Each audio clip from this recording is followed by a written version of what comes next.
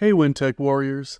Today we will look at how to hide the HMI setting button within EasyBuilder Pro and the HMI's system settings. To hide the setting button within EasyBuilder Pro, head to the System Parameter Settings and navigate to the System tab. Selecting the Hide Start button option will remove the setting button from the top left of the HMI screen.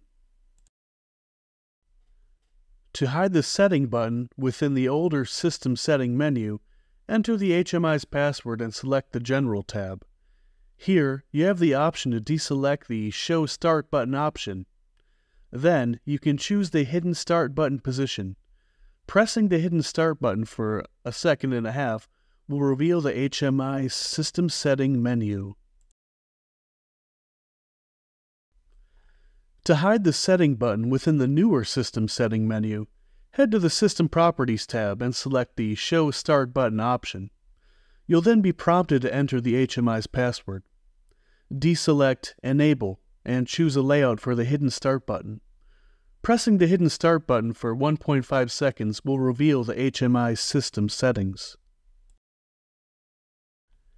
Here's a look at the HMI screen before and after hiding the Start button. There the setting button is, in all its glory. And here it isn't, after hiding the Start button.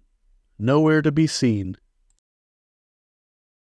If you decide to hide the Start button within EasyBuilder Pro and still want to occasionally access the system settings, you could use System Tag LB9062 to open the Hardware Settings dialog.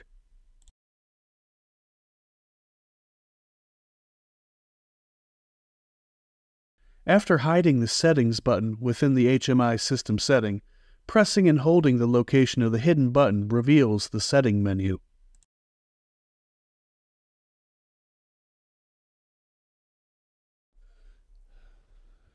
Thanks for watching this quick tip from Weintek USA support.